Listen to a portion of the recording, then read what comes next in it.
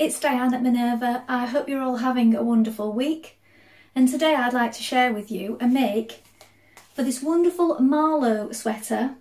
It's by True Bias, and as you can see on the front cover you have the short version, but on the back here we have a longer version with the pockets, and that's what we're going to be making today. And what I'm going to be using is this beautiful super soft French terry. It's Minerva exclusive. And this particular design is called Savannah Daisy. It's super soft and snuggly, so it'll be perfect for a sweatshirt or sweater. And should you wish to sew along with me today, here's what you'll need to make this garment. The pattern, the fabric and a matching thread. And I will tag all those products below in the description. So before you begin, you want to wash and prepare your fabric as you would normally. And this makes sure that any shrinkage occurs now and not later on. Then take a tape measure and locate your sizing on the back of the pattern. When you've done this, we're ready to begin cutting our pattern pieces. So let's go and do that together now. So here are our pattern pieces. So here we have the back for view B. So this is the long version. You want to cut this piece on the fold here and mark your notches. And you lengthen or shorten at this double line. Then we have our front piece.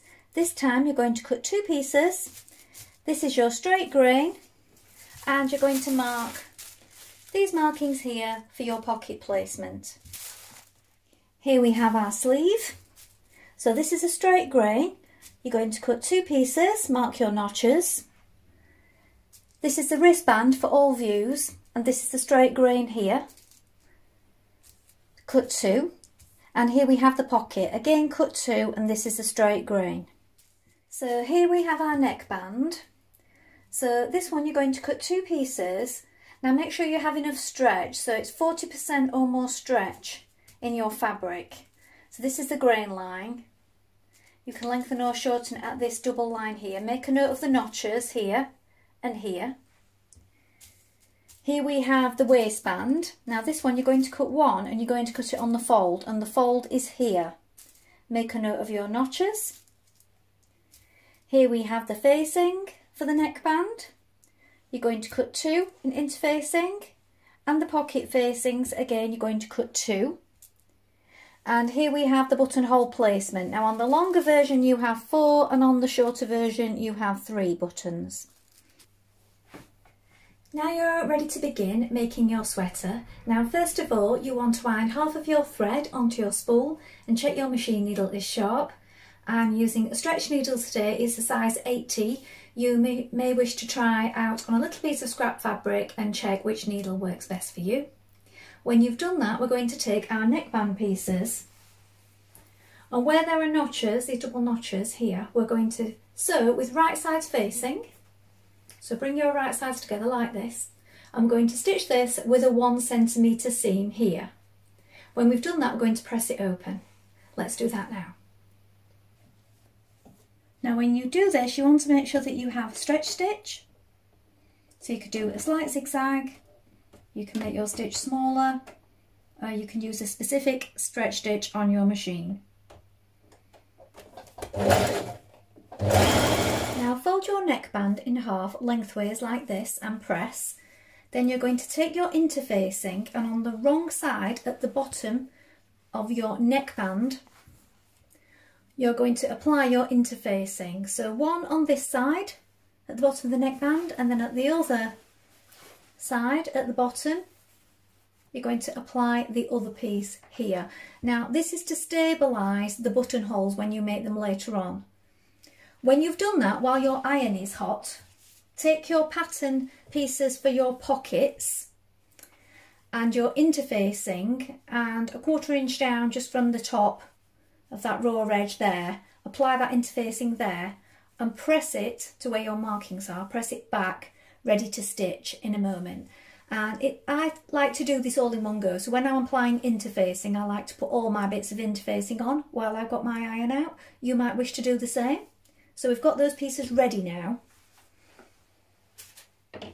Now you can press back about 6mm here if you wish, or you may want to do a little hem on this bit just to keep it from folding back. But you're folding this back with right sides facing at this crease line that you've made here at the top of your pocket, and we're going to stitch 1 centimetre in down to here, so just to here and back tack, and at this point then we can cut that out, and that gives us a nice, take a little bit more out of there, point to fold back. We're going to do the same at the other side.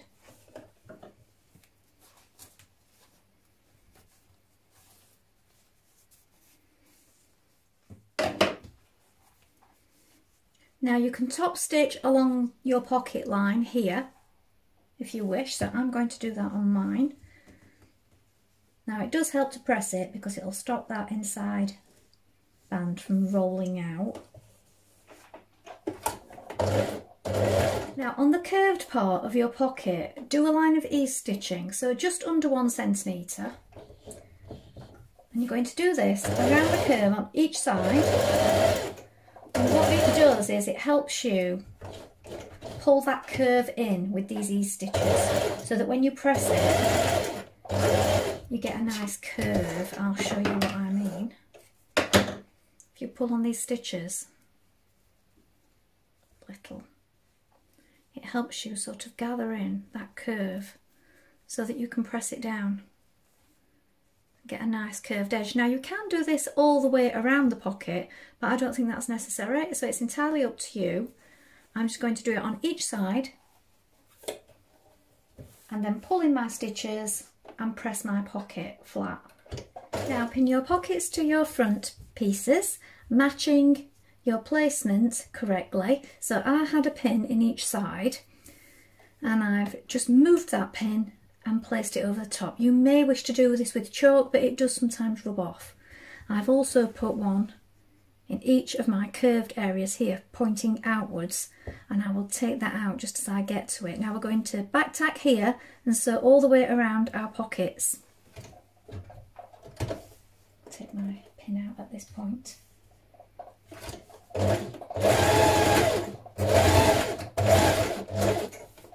I'm sewing right on the edge. Try not to pull it out of shape as you go. Now you're going to stitch your front pieces to your back at the shoulder edge. Now I've pinned mine in place. You may want to add some clear tape at this point, elastic tape, to stop the shoulder stretching out if your material is very stretchy. So that's what I've done here. I've just added mine in with pins and I will stitch that in place now. Now it's a 1 centimetre seam, and when you've stitched your shoulders in place, you're going to press the whole seam towards the back. You may want to overlock it or zigzag stitch it first of all. Now you're going to pin your sleeve to your armhole, matching the notches. So towards the back there are 2 notches on your body and 2 notches on your sleeve, so you match these up first of all. Then there is a central one which you're going to match to your shoulder seam, and then 1 notch here which is at the front. So pin it all down along that line, and then we're going to stitch that seam in place.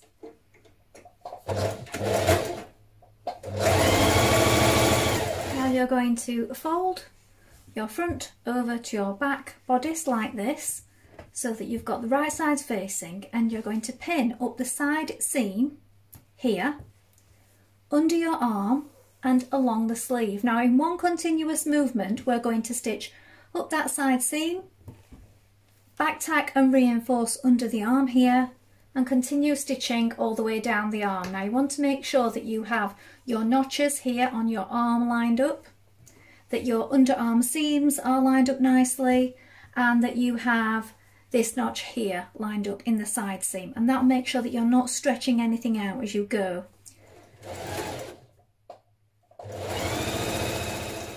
Now you're going to take your waistband and fold it in half, and I've pressed mine first of all like this, and then you're going to match up the notches and pin it to the bottom of your cardigan, your sweater. So what you need to do is match up this single notch here with the side seams, press your side seams towards the back, then you have these double notches here, they line up with the central back. So if you fold your back piece in half and clip it at the bottom, you can see exactly where that is. Here is the other side seam, and these raw edges at the front need to line up. And what you need to do is pull on it as you're pinning it. So you're pulling it and stretching it into place. When you've done that, we're going to stitch that in place now. Now you are going to attach your neckband. So first of all, fold it back with right sides facing like this. And with a 1 centimetre seam, you're going to sew the bottom edges of your neckband together.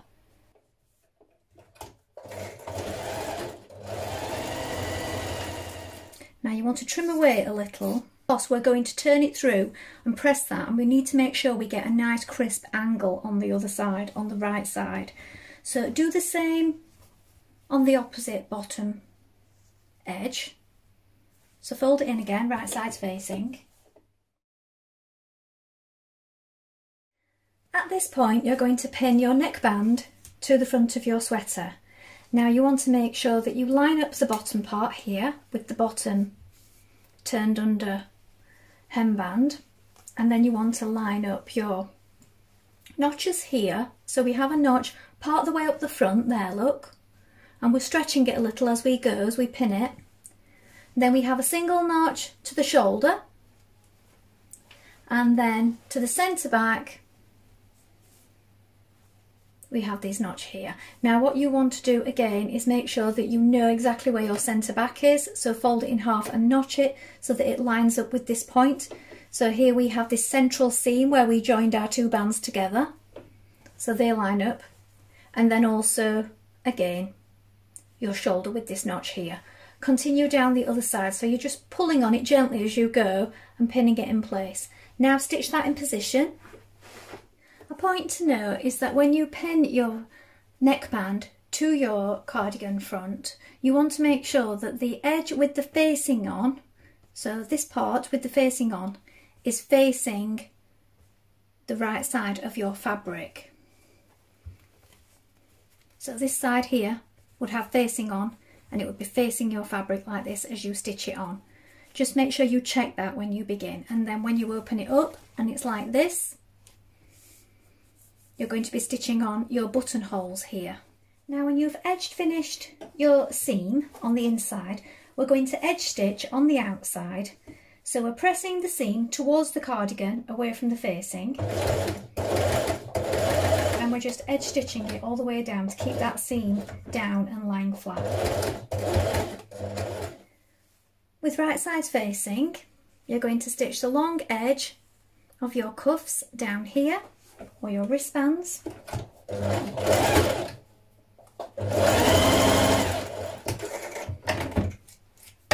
When you've done that, you're going to turn it to the right side like this.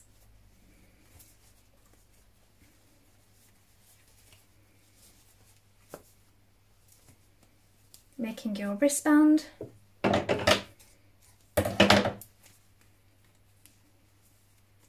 You can open up that seam on each side to make sure that it's lying flat, and it's not as bulky then either if you open them both up like this.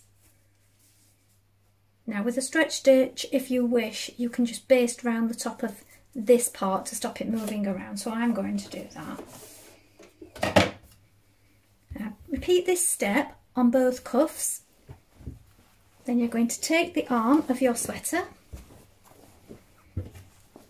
and here we have the underarm seam. Here is your seam of your cuff. Pop that over like this. Line up this seam with the underarm seam. Stretch to fit. And pin in place.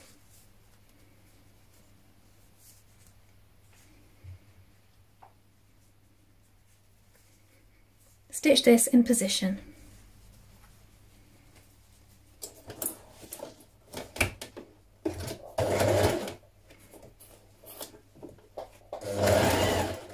Using your buttonhole guide, mark and stitch your buttonholes on your right front.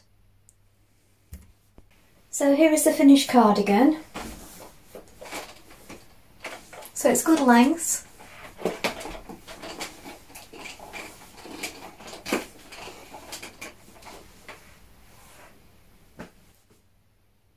Well, I hope you've enjoyed sewing along with me today. I think this would look good in any sweater knit. polar fleece, maybe a ponte, sweatshirting, all kinds of options that you can go for with this particular sweater. And I like that you can do it in the crop version as well. That gives it a nice bit of versatility depending on what outfit you're going to wear it with. Remember to like and follow Minerva to get more video content like this every week. And of course you can take a look at the Minerva Craft Club to get 10% off all your orders for a whole year. You can also create a free account with us to connect with our wonderful worldwide sewing community and share all your projects and makes in one place. Now, if you like what I'm wearing today, this is another one of our Minerva exclusive French terry fabrics, and this particular design is called Boudoir Bouquet, and this is a new look pattern 6632. I will tag these products below in case you're interested in making this as well. That's all from me today. I hope to be back with another sew along really soon. Thank you so much for watching. Bye for now.